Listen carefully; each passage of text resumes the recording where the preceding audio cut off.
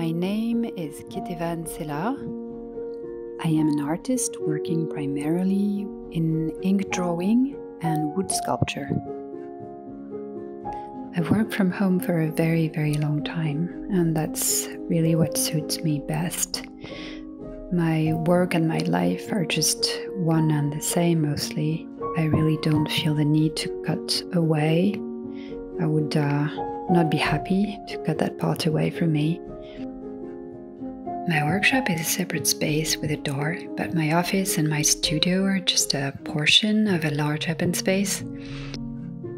I wouldn't say that my home is a direct inspiration. It was more about creating the conditions for quiet and contemplation that basically invite you to slow down.